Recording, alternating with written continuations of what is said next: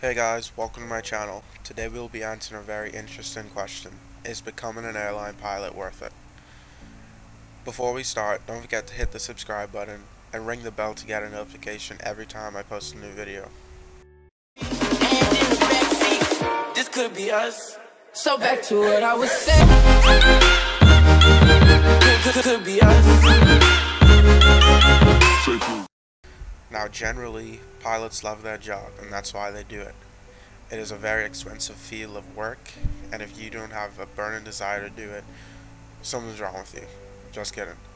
Imagine being able to fly endlessly and visit new places throughout your career and get paid for it.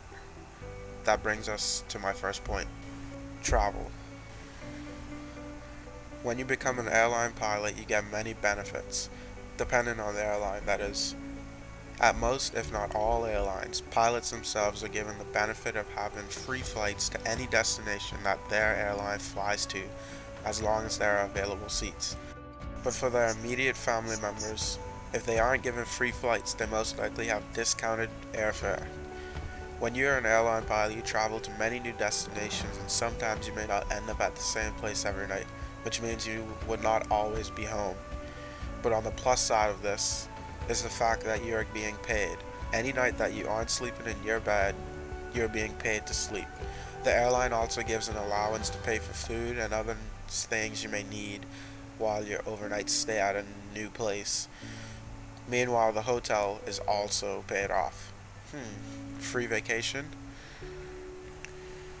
Income. Now, income for airline pilots varies widely, anywhere from $45,000 to $285,000 a year.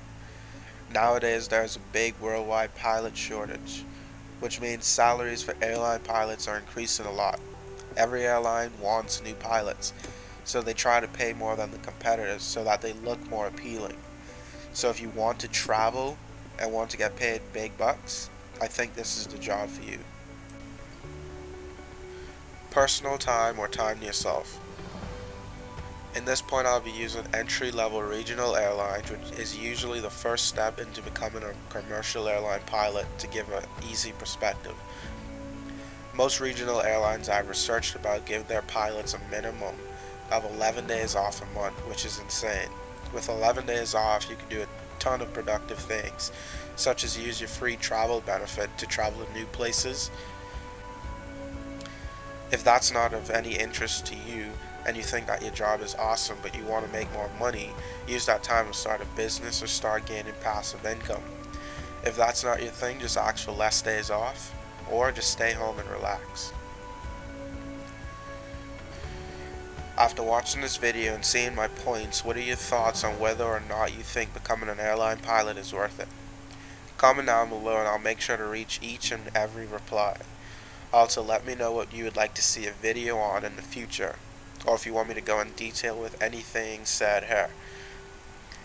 Thanks for watching the video. This has been MarlinTheAviator, and I'm out. Eyes in the sky, gazing far into the night. I raise my hand to the fire, but it's no use, 'cause you can't stop it from shining through.